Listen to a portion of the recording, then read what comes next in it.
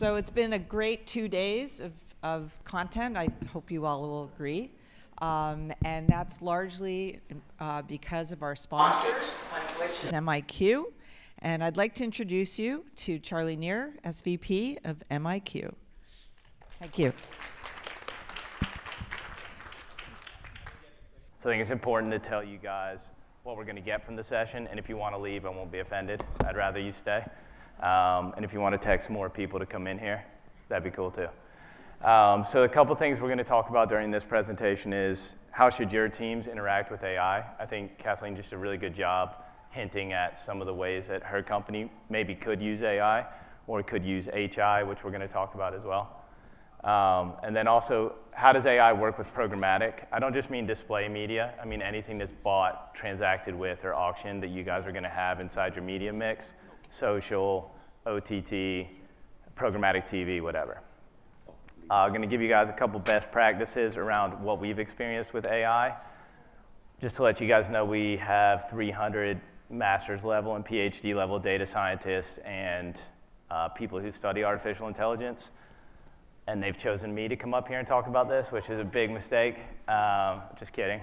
But if I let them down on this, I won't hear the end of it. And I know they're watching in India. So hopefully you guys will find that part valuable. And then lastly, some practical examples, like things that we've seen and learned from and use cases. OK, so before we get into AI, I think it's important to talk about technology, because AI is a subset of technology. What technology does is automate human behavior.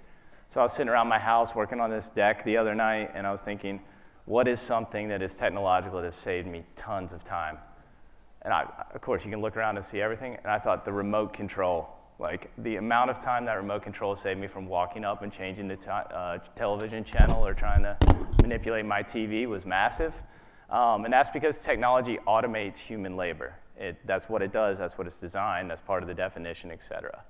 What AI is going to do is it's going to automate our rationalization. It's going to automate how we make decisions and how we ask questions and start to answer some things that will free us up to think about the next challenges. So any of the reading that you do on AI, it's going to talk a lot about machine learning. It's going to talk a lot about data inputs. But it never really says what it's going to do. Like, AI does replace our rationalization.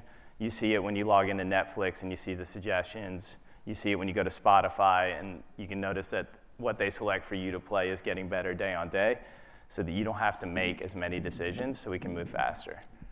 So I'm going to give you guys a story. I was instructed by my marketing team to be personal, which is a struggle for me because I lack empathy. So I'm going to go for that. So this is not my house, or that would be creepy. But when you wake up in the morning, I'm just going to tell you guys a quick thing about my day. I'll show you why it's important at the end. Wake up in the morning.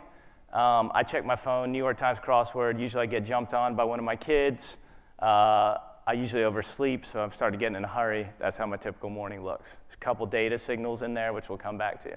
I commute. I live in Chicago. I ride the CTA. Those are ungloved hands, which don't exist in the winter. So this commute is important because my geolocation changes, and also my mindset changes. What I'm looking at, what I'm experiencing, the people that are around me aren't my usual network and aren't my usual times of travel. This is not our office, but we do have more room to work. Not much more, but more. But at work, we all use desktop. We use our phones. We're online. We're getting data signals. We're reading brand week blog posts, hopefully. We're doing all the different things that we do, and we're collecting data signals as we go. Lunch, hopefully, if you work at a brand, you don't have to have a rep lunch with someone like me, or you can be pretty bored. Usually you go by yourself. You go, you eat. Again, location changes, data signals. Maybe you order from Caviar. Maybe you order from Uber Eats, whatever it might be. Then it's time to go home. Not after lunch. That would be a typical sales guy day. Usually there's more work. I guess we skipped that slide. But then you would take like a Lyft or an Uber. Maybe you go meet your friends. So you've logged into your phone. You've had an application usage. You've chosen a destination. Maybe you played music on the trip. Maybe you split the fare. All of those different things are data points. You get home. One of my favorite questions is the what do you feel like for dinner question. That's never fun. I spend a lot of my time on my Uber home Googling recipes. Like my wife I know what we have in the refrigerator. I know what we want to cook. We start to coordinate that. We get home, we do that again, data signals. This is me being totally unabashed by admitting to you guys I Google parenting tips a lot. If you're a parent and you don't, you're a liar.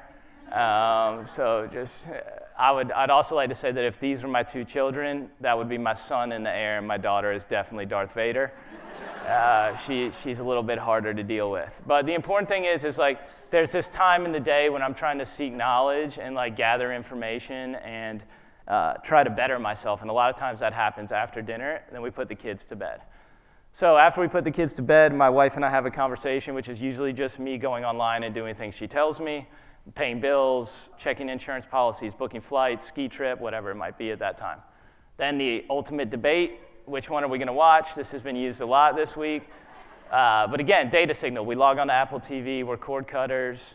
What we choose matters. Like how much time we spend on Hulu during Handmaid's Tale season versus how much time we spent on Netflix wondering why that one gentleman was willing to go to the ends of the earth for this music festival is, yeah, it's like, that's an important time in our day, right? So before that, then after that, the intimate moment in bed where we both get on our phones looks remarkably like this. A woman actually looks a little bit like my wife, which I didn't know until right now.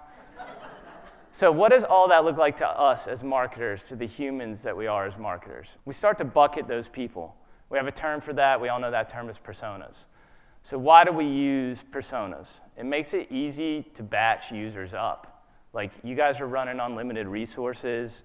You don't have all the people and technology you necessarily need to segment or fragment your audience as much as possible. But I'd be really willing to bet that besides male and female, almost everyone in here sits in that persona that I just described. Like, a lot of our days look remarkably similar to that. Like, we all get up, we all go to work, we all eat lunch, we go home, we take Uber, we take Lyft, we watch Netflix, we watch Hulu, we go to bed. There are different proclivities there that make us unique and make us different, but building personas is a limitation of human thought and the ability to process a lot of data signals. And the problem with that is the likelihood of getting exactly what you want is small. It's kind of like a gumball machine. I think about this one a lot when we talk about audiences and impressions. It's like you go up there, you guys have money to spend, you put your money in, and sometimes you're like, yes, the red one. That's my favorite flavor. Probably 95% of us prefer the red ones. If you don't, probably some serial killer tests for you online. And this is important because there's a big potential wastage. There's big potential wastage on not getting what you want, not the right impression, on the right inventory, to the right person, being in the right moment if you're a brand, serving the right GIF, or having a competitor's GIF when one of your loyal customers comes up based on the presentation yesterday. So that's how humans would look at all of those data signals that I collected throughout my day. So there's another element to this. How would this look to technology? This is really important because technology does an awesome job at organizing data. It takes all those data signals. So it takes my waking up and hitting the New York Times crossword. It takes me Google searching parenting tips. It takes me using Lyft and my destination and I split. And it organizes. Technology does the job of organization. It organizes that data to where it needs to go. It goes to CRM systems. It goes to display partners. It goes to Facebook. All of these different elements start to go different places. But that has limitations. Organization doesn't focus on outcomes. Like, yeah, it's cool that a hotel chain might have a ton of CRM data. That's super important. But what does it mean about how they use it? That's why we still have to use humans. It doesn't determine an outcome. Just because you have your data centralized and you know a lot about your customer doesn't mean you're giving prescriptive outcomes on how to get more of them or go from 2.1% or 2.1 nights average stay to 2.6, 2.7, things like that. They don't focus on those outcomes. And then how do all of those data signals look to artificial intelligence? That's really why most of you hopefully came to this room. I'm going to go back to that slide. It looks like individual real-time decisions. Like if we wanted to and the government didn't intervene, we could give everybody in here essentially a digital serial number and like a barcode and scan everybody and say, hey, Charlie, know you went to the doctor today. Is everything okay? That'd be creepy. We shouldn't do that. But like that's what AI can allow us to do. That's how powerful it is now. And something that's important is people think about that being the future and being scary in the future. The reality is like AI of Google, Facebook, WhatsApp, Apple. They're all tracking all of us right now. So if you're fearful of AI, I'd recommend getting over it because it's happening right now. In this room, we're all being tracked by these companies. But there are problems with AI. It looks beyond one problem. So if you think about the gumball analogy, like getting the gumball you want, the gumball being organized, AI, and a lot of times we see this in our system, it comes back and it tells us the wrong problem. It says this person shouldn't be eating gumballs because they have cavities. They're searching for dentists. They have small children. They shouldn't be eating, like all these things that we never even thought a lot of our technology would be able to provide. It starts to ask questions back. Context can be lost. So there was a Microsoft chatbot. Have you guys seen this on Twitter? That Microsoft released a chatbot on Twitter, and it was all AI-based, and unfortunately, within like 20 hours, it had been turned into a blaring racist. It was copying like Trump supporters' tweets and tweeting them out there because it thought that that's what it was designed to do, and it started to take this on. So the context of the social environment can be lost by AI. So for takeaways, this is the first one, really selectively placed. I was really nervous about this picture because at first when I saw it, I thought it was the other finger, and it would be aggressive.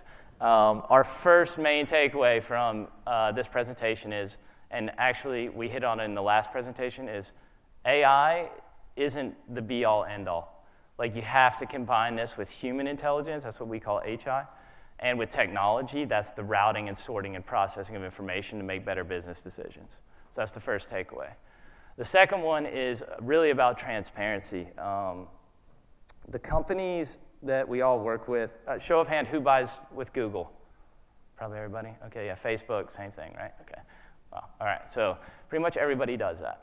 You don't really demand to know from Facebook and Google how they're making artificial intelligence decisions about your media dollars. I'd argue you should, that you should know you're in control. You should know that like the things that you're looking at have been customized to your business, that they're optimizing towards your KPIs, and I'm gonna talk about that in a minute, and not towards the control and the betterment of their organization. Be ethical. This is a really interesting one with artificial intelligence and something that you guys should start to think about as your data science teams come to you and say, hey, we want to try this. We have this new possibility to track users this way. There's a lot of legislation being passed right now that is saying any artificial intelligence algorithms, any type of action that might be taken by, let's say, a self-driving car is the responsibility of the company. So the AI technologies that you guys produce and use will be your responsibility.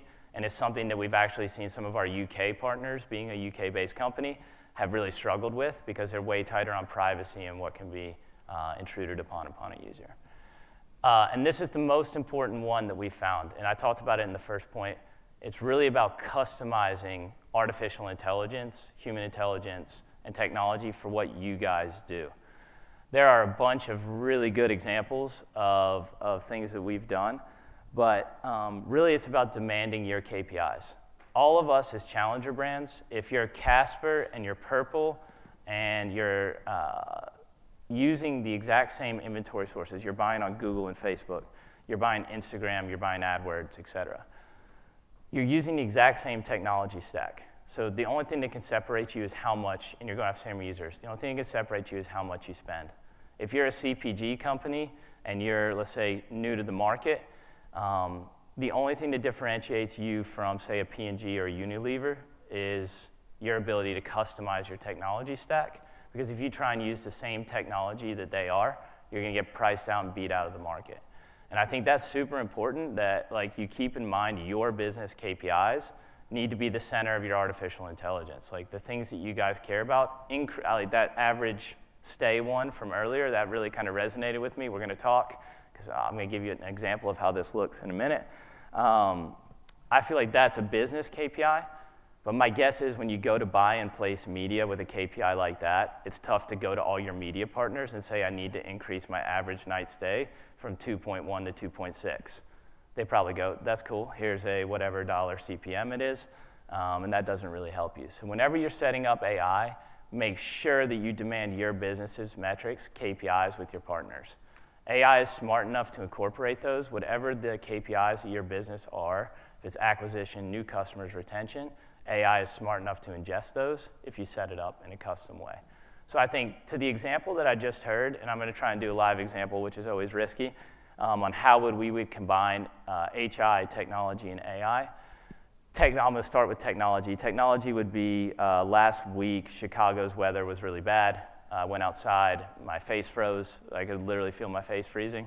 It was miserable. I went to a hotel. So in that instance, if it was at Kimpton, if we had technology set up correctly, the representative would know that, like, okay, this person is coming from a cold weather climate. How do we make them feel warm and welcome? Is this a cold weather environment? Is it a beach environment, et cetera?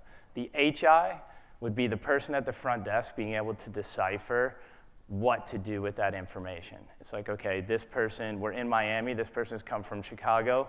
Let's make sure they've got sunscreen in their room and a note that says, hey, feel free to hit the beach. Here are instructions to the pool, things like that. Maybe if they were going to Minnesota, it'd be like, hey, you've made it. Here's a warm tea or whatever it is on us. So that's the HI. But the AI is really the important thing because it's going to tell you what other questions to ask next year. Like, hey, this year we saw a big increase in retention because we made these changes to how we interact with humans. What other questions could we be asking? Could we be featuring our bathroom pictures on our pages more? Like, that's the type of thing that AI can help you do. And it can help you generate creative on the back of that. And it can help you segment markets and do all the things you would do with infinite resource. So that's an important one. I really want people to ask me hard questions because I did a lot of training and preparation for this. So if there are like computer scientists and data scientists in this room, don't raise your hands, but anyone else who has a really hard AI question, I would love that. Anybody? All right, cool. That was useful. Well, we got one. Wow, thank you. Do you recommend any resources for people to stay up to date in any kind of legislation or best practices in terms of personal data for customers? Great question. And that's a really good question to ask us in particular. So we are a British-based company. The UK government was one of our biggest clients and is one of our biggest clients. So we had to be one of the first companies that was totally GDPR compliant. My recommendation is, first of all, hire experts, like get someone in-house that reads the compliancy law and understands everything. If you're a global brand, you're liable if your customers go to Europe or if European customers come here, so understand the legislation. There's something coming called CCPA, the California Consumer Privacy Act. I don't know how many of you guys have seen that. That represents around 12 to 17% of the US population, depending on how you count certain demographics. That is going to be more strict than GDPR. So like knowing that's coming and knowing the things that you're going to have to do are important. And a lot of this and a lot of the recommendations I would make around this are you have to have all the information, and the best policy is to trust no one. Like, you don't put any information that could be questionable into any system, like email addresses into Facebook without hashing them, sharing segments across partners that could potentially contain PII. These are all things that are going to be big liabilities next year.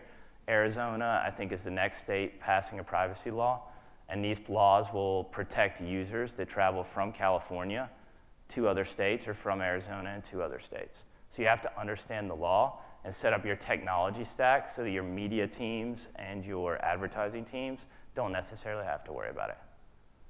I got a bunch of material. I'll send it over to you later. Yeah. Any other questions? 52 seconds. All right, cool. Thanks. Thanks, Lisa. thank you, Charlie.